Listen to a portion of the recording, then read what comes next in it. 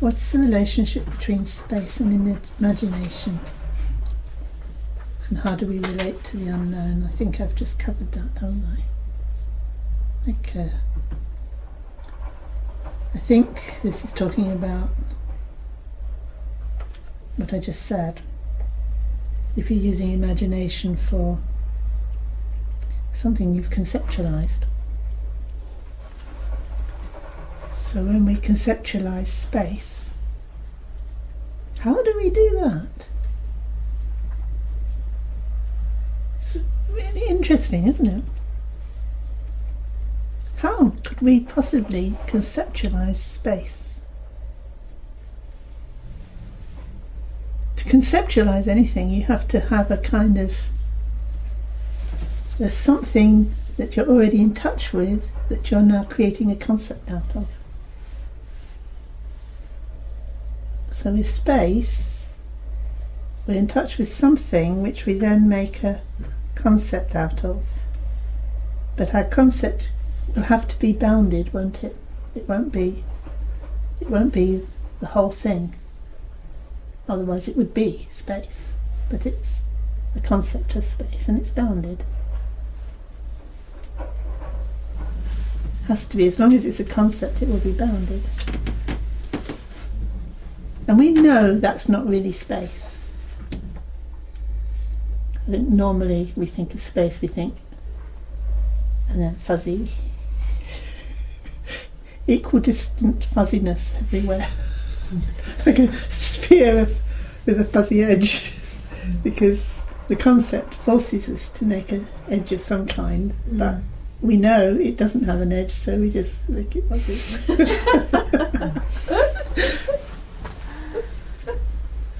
But that's not intelligent. It is intelligent because it's the best image we can make of something that we can only know directly. We can't know it. The image can point to it, but it can't be it.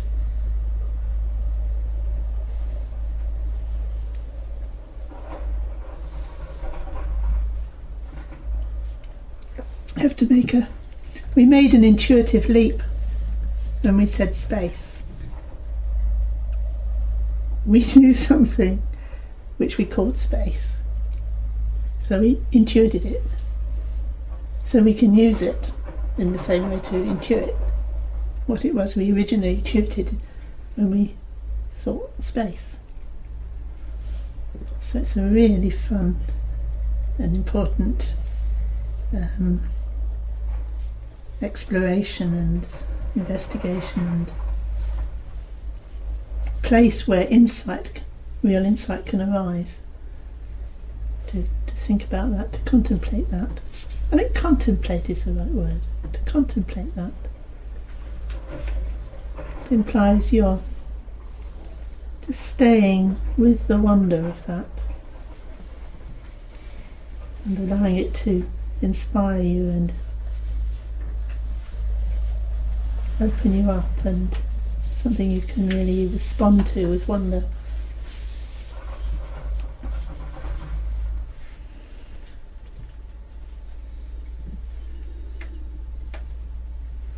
So maybe that last sentence is the second part of the question of how do we relate to the unknown.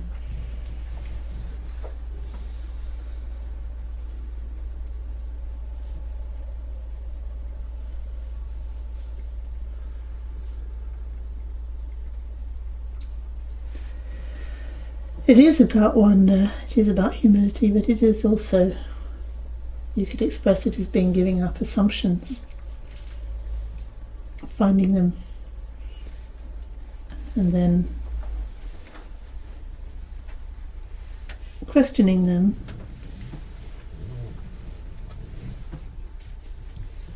and then seeing if you can not make them.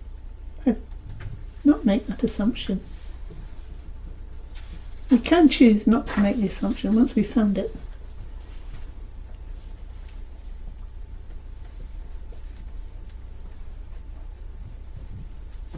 And that's actually going to change our world. So be ready for that. remove an assumption, everything changes. It's not like, oh well, I'll just alter this bit and I'll keep the rest the same.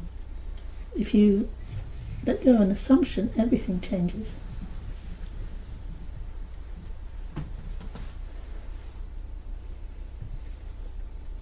You've got to be prepared for that.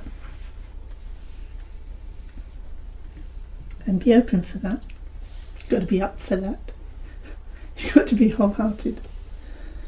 You've got to realise it's very dangerous to be where you are with your assumptions.